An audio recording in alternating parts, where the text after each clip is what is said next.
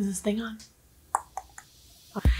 Buenos días, buenas tardes y buenas noches. Bom dia, boa tarde y boa noite. So you are looking for the best way in order to change your B visa, your tourist and or business visa, into your E2 investor visa. And that's exactly what I'm sharing with you guys today. My name is attorney Mari Ribeiro, and I'm an immigration expert helping professionals and entrepreneurs live their green card life and start their US business. So I'm so glad that you guys are here today. So let's talk about how you can change your tourist visa to an E2 investor visa. And not only just any way, but the best way. Stay with me.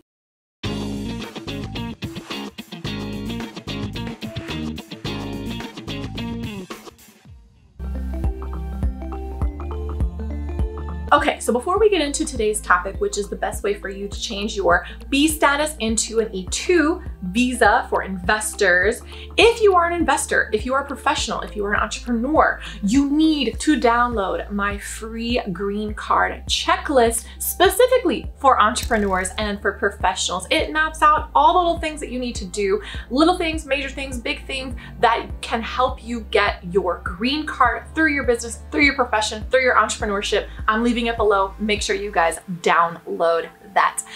All right, let's get started.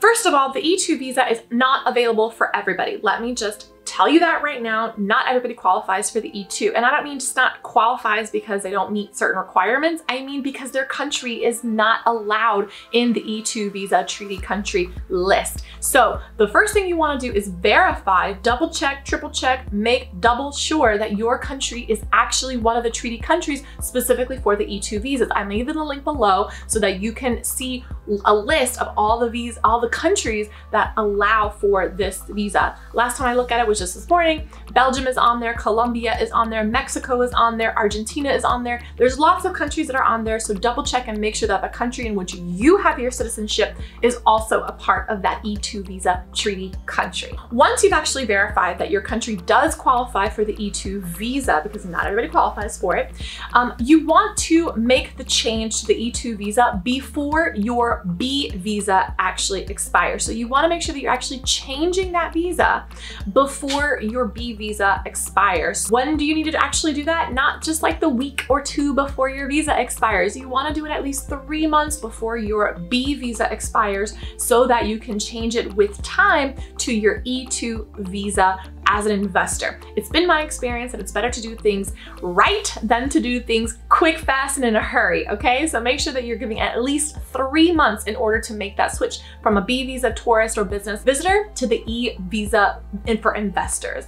Next, where is it that you can actually make that change? So you essentially have two options. You can either do it when you're here inside the United States and do a change of status, or you can do consular processing. So you would actually submit the petition in your home country at the US consulate. So let's talk about both of them. The first one is going to be if you're doing it here. Here's my problem with doing it here. You can do it. Yes, you absolutely can. However, when you change your visa inside the United States, you're not actually getting the E2 visa. You're just getting the E2 status. What the difference is that you're not actually getting a different visa in your passport.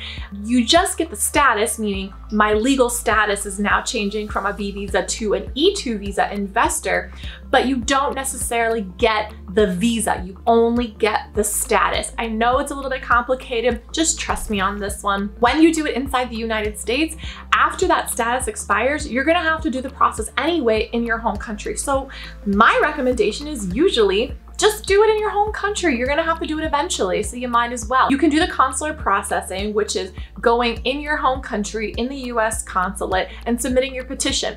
Here's why I usually suggest going that way. It's usually faster. It's usually an easier way for you to actually get the visa and not just get the status, okay? What else does that also implicate? Well, if you have your B1, B2 tourist visa and you're doing the consular processing, meaning you're not changing your status here in the United States, but you're going through your home country, your B1, B2 is still fine. You can still come in and out as long as your visa is still valid and as long as you are maintaining legal status here, you can come in and out. It's not going to affect your B1, B2 visa in most cases. So if you have the opportunity and you can do it through consular processing, that's usually the route that I would suggest. that's pretty much simple, right? You know, which one is the one that you're gonna be able to do it?